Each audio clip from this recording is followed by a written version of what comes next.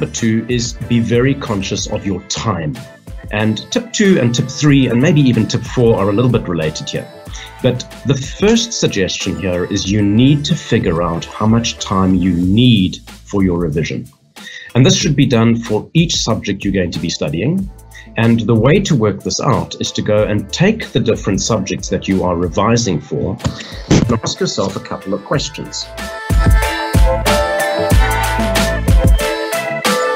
So my 6th recommendation in terms of preparing for revision is the importance of doing questions. Now, obviously, there is an important element in terms of working through theory and working through principles, reading through notes, but please don't spend all your revision time just doing that. There is quite a big difference, and you will have realized this, between understanding your theory and then going and attempting to answer a question, testing your ability to practically apply that theory.